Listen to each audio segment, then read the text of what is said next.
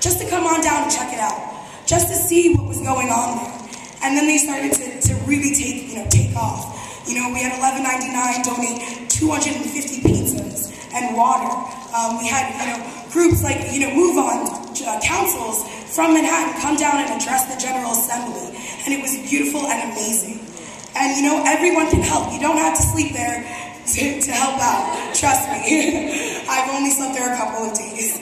And now we've been joining picket lines, going to picket lines for CWA, picketing outside of Verizon, picketing with the postal workers, picketing in front of Sotheby's, and telling everybody that we show solidarity with all the organizations out there and that they can show solidarity with us.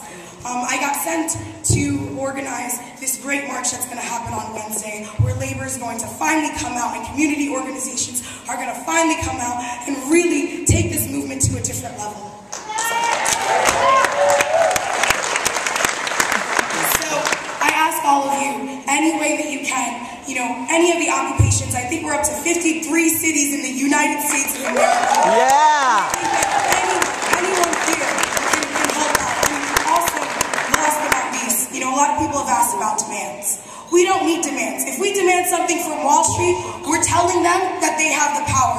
And we have the power because we have strength in numbers. So remember that when you think about the demands. And remember that when you think you join. And thank you for all for being here.